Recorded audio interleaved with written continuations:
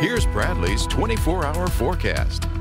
Well, mild conditions across Acadiana late this evening. Temperatures holding upper 70s to right around 80 degrees. So we are looking at a pretty mild and muggy night ahead. Power Doppler 3 is quiet. We did see maybe 1 or 2 lone showers across coastal St. Mary Parish earlier this afternoon, but that was about it. So again, no major issues overnight tonight. Temperatures continuing to fall a few more degrees. We'll say lower 70s by tomorrow morning, maybe some upper 60s for extreme northern Acadiana. Otherwise, mostly sunny to partly cloudy skies throughout our Friday. Should be a pretty nice day, albeit hot, humid, low to mid 90s for those high temperatures.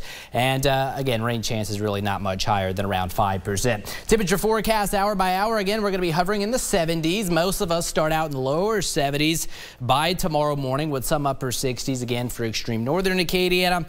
And then here we go, mostly sunny to partly cloudy into the afternoon. 94 is going to be your projected high. So although we are in fall, a little bit more of a summer-like pattern out there to round out the week. Now, as we head into the weekend, we got more mid-90s in the forecast, but should be a little bit less humid out there. All the while, rain chances staying on the lower side. We'll take a look at that weekend forecast, plus some changes toward the back half of that 10-day forecast. Could we have our first fall cool front? Okay, we'll talk the details coming up in just a bit.